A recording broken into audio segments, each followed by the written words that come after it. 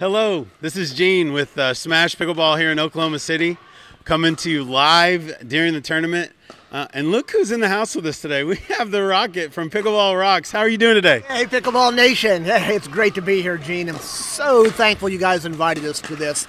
I still can't understand how we didn't get to Smash 1, 2, 3, and 4. All right, so we're glad to be here at Smash 5 and just having a blast.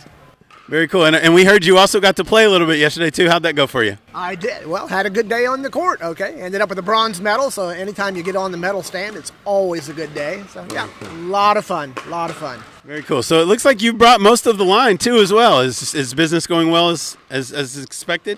You know what, just like the sport of pickleball, yeah, it's exploding right now. We're coming out with some new brands here, some new stuff for Christmas time, and so we brought some of it here to Smash 5 just to go ahead and get it introduced. So yeah, good stuff here on the table today. And I remember, and I saw that this week that you opened a location, an actual location. Was the launch well? Yeah, it was phenomenal. Our first brick and mortar store, 110 Main Street back in Brookville, Indiana. Never would have dreamed at this point that we'd have a brick and mortar store, but yeah, it opened very, very successfully, and we're having a blast with it. So yeah, 110 Main Street in Brookville. So cool. Thanks, Rocket.